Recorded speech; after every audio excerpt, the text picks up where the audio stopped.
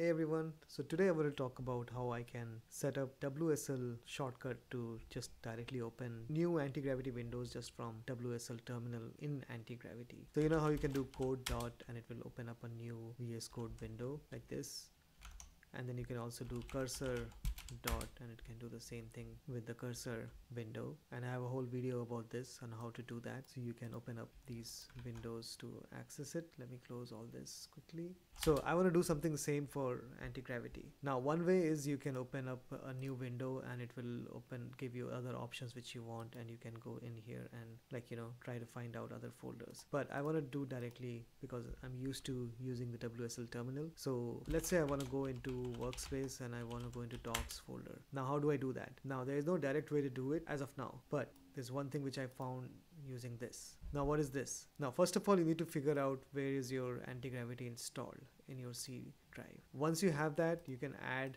/mnt/c and then it kind of continues the path of the C drive and you can get it. Now you have to be careful. Let me just show you why. Because if you go into, you might think that the antigravity.exe might be that file, but it's actually within bin. So you want to go one more and then look at it. So this is the anti-gravity which will actually be triggered. So first of all you need that. Now let's go back. So this you need to have it in your bashrc script. So let's open up bashrc script. Alright, so here you go. So you can see I tried some other things before, but these are the things you want to focus on. Now what does this mean? It means that first of all this is the path to your binary, and then you want to launch it as the distro of WSL. Now you can either use this or you can also use the distro name. So you can do something like local distro is equal to WSL distro name. This is a keyword within WSL and you can just use that instead of using this. So it already is trying to tell me and I can do this, and pwd just means present working directory. Okay, let's try using this now. And before using this you have to source it. So now if I do ag dot, let's see if it opens a new one. Awesome, there you go. So you have the folder ready, you have the terminal ready, and you can test it before doing all this. You can also test it directly from here. So if you do this, let me close that window again, it should still open.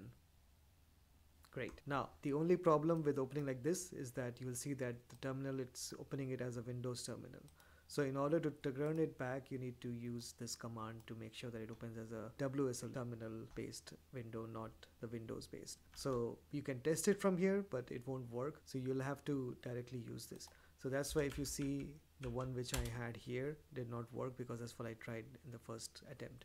So there you go. If you want to open directly Windows one, you can create your own shortcuts. But generally I've seen people who use Windows, they generally directly click on a new window. They are very mouse based interactions, which they totally understand, and that's totally fine. So, but if you want, you can always create your own automation. So thank you so much.